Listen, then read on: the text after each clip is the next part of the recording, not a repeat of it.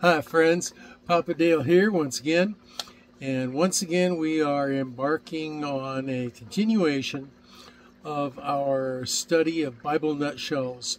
These are classic teachings of the historic Orthodox Christian Church that have come down to us through history. And today is number 57 out of about 100. And the title of this one is The Gospel is Exclusive, or Exclusivity of the Gospel. Not sure what the final title will be yet. But anyway, the purpose of making these videos is to edify the church, to build the church up spiritually, to teach to people who haven't had the time or inclination to really look into it deeply, what the basic understandings are, the basic teachings, the basic doctrines of the church. And number two purpose is to leave a legacy of content for people who are left behind after the rapture, so that they will have a resource that they can turn to that will teach them about the Bible and the beliefs of the church. Well, who am I? Oh, I almost forgot. I'm Papa Dale. I am a retired pastor, teacher, theologian, chaplain, evangelist, businessman. I've done a lot of things in my 50-plus years of serving Christ. And if you want to know more about me, more about that, my educational background, years and years and years of that, and my service history, years and years and years of that, you can find the separate video, Papa Dale intro video number 0, that is mixed in among my playlist videos. So, this lesson is Bible Nutshell number 57, the exclusivity of the gospel. So here we go. Real truth is always objective.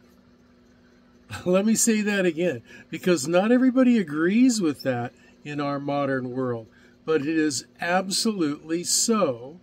Real truth is always objective. How we wish to apply truth to our personal experience can be subjective, but civilization cannot be built upon the shifting sands of subjectivity. Without objective truth, mutual understanding cannot exist, and communication ceases. This is so for both physical and metaphysical realities. Excuse me.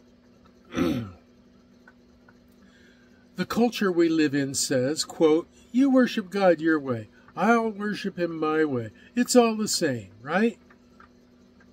Nope. Not according to the Bible. True worship requires coming to God on his terms. Quote, "By faith Abel offered to God a better sacrifice than Cain." Hebrews 11:4. Cain wanted to worship Yahweh his own way and was rebuked. He wanted to worship God on his own terms.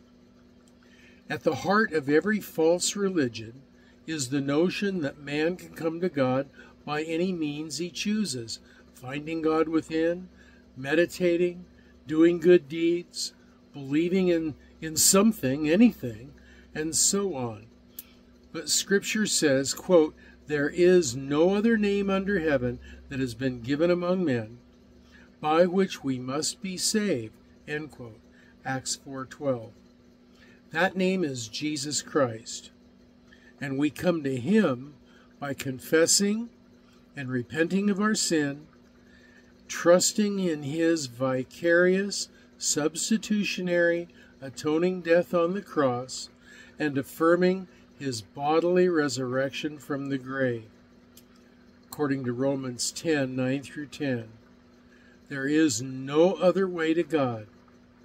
The faith of Yahweh, the Creator, is exclusive. It's like, it's got to be Yahweh or the highway.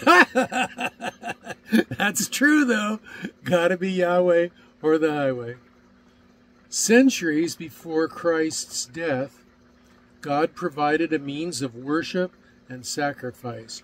Genesis chapter 4, 3 through 5 says, quote, "It came about in the course of time that Cain brought an offering to the Lord of the fruit of the ground, and Abel on his part also brought of the firstlings of his flock and their fat portions. And the Lord had regard for Abel and for his offering, but for Cain and for his offering he had no regard." Apparently, God had designated a special time for sacrificing because, quote, "in the course of time," end quote, verse 3, literally means, quote, "at the end of days," end quote, at the end of a certain period of time.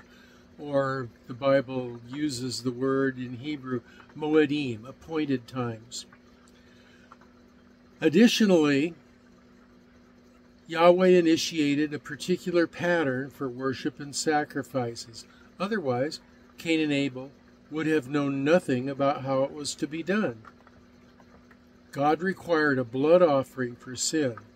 Abel came in faith, and by offering a blood sacrifice, he acknowledged his sin, made the appropriate sacrifice.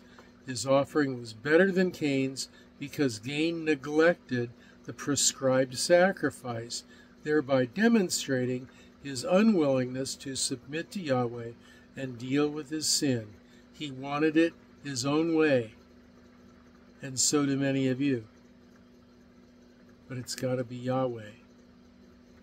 Pardon me.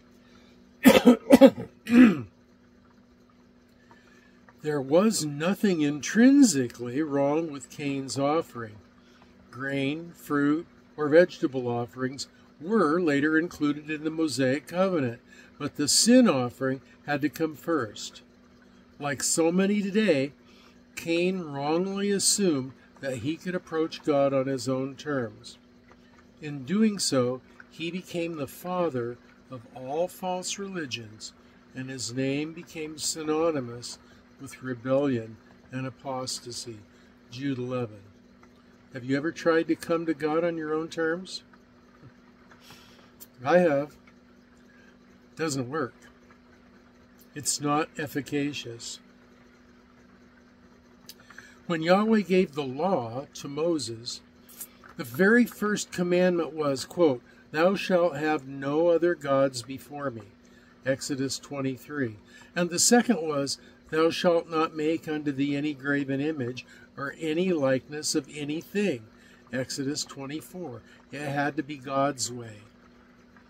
As God separated Israel from the surrounding pagan cultures, he prohibited the worship of false gods under the penalty of death, Exodus 22:20. This was the underlying rationale for the total genocide of the inhabitants of Canaan and the prohibition against marriage with pagan-worshipping women. Intermarriage always leads to the abomination of syncretic faith. Also, those pagan religions involved child sacrifice and torture and killing humans before their God and so forth. It also included orgiastic sexual activities and so forth. Just totally immoral and inhuman activities. Exclusivity of the faith of Yahweh began with Cain and Abel and progressed unchanging in that requirement for centuries up to and including today. Skip forward from Cain and Abel to the life of Christ. Jesus made many exclusive statements. Quote, "Enter ye in at the strait gate, for wide is the gate, and broad is the way that leadeth to destruction, and many there be which go in thereat." Matthew 7:13. Quote, "And this is the will of him that sent me, that everyone who seeth the Son and believeth in him may have everlasting life, and I will raise him up on the last day." End quote. John 6:40. Quote, "Jesus saith unto him, I am the way, the truth, and the life. No man cometh unto the Father but by me." John 14:6. The Apostle Peter said, quote, "Neither is there salvation in any other, for there is none other name under heaven given among men, whereby we must be saved." Acts 4:12. The Apostle Paul said, trying to mix faith in Christ along with some other kind of faith means the means of salvation is spoiled. By doing that, mixing it up, you've spoiled the whole. Quote, "You who are trying to be justified by the law have been alienated from Christ. You have fallen away from grace."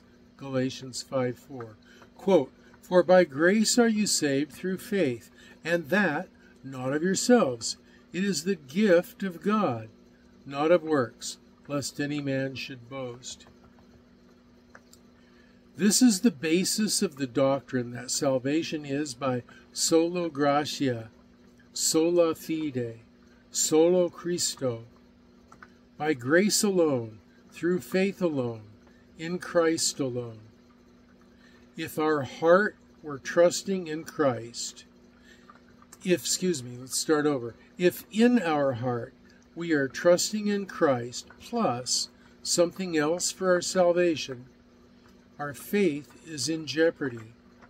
That we were more good than bad in our life, better than most other people, were a church member, gave money to the church, were baptized. Well, those things are all admirable. None of that counts for righteousness.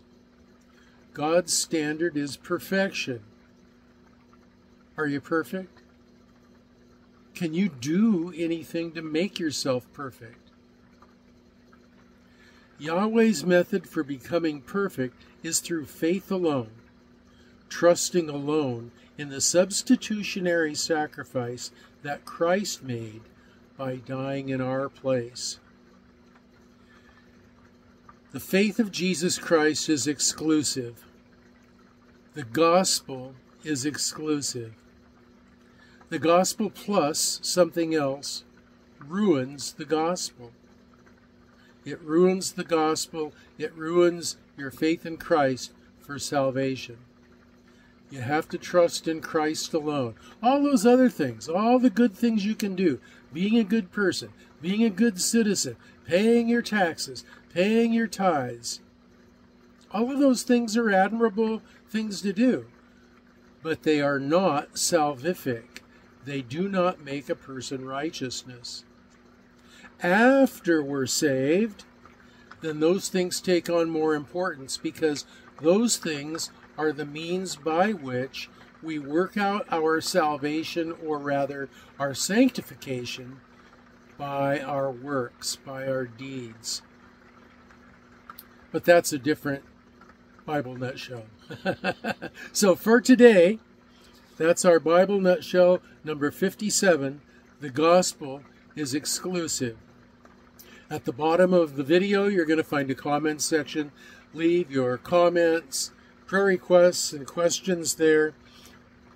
Also, you'll find a link to my Facebook page, Dale Warren at Facebook, and you can leave your comments, questions, or prayer requests there. You'll also find a link that'll take you to the lesson notes, so you can go through the lesson notes more slowly and find the scripture verses and look them up. Now the next video, last video I forgot to tell you what the next video was. I wrote it down this time. The next video is video number 58. Jesus, Deity and Humanity. Jesus, Deity and Humanity. So, this is Papa Dale signing off for now. And until that next video, I'm praying that you will be well and be blessed.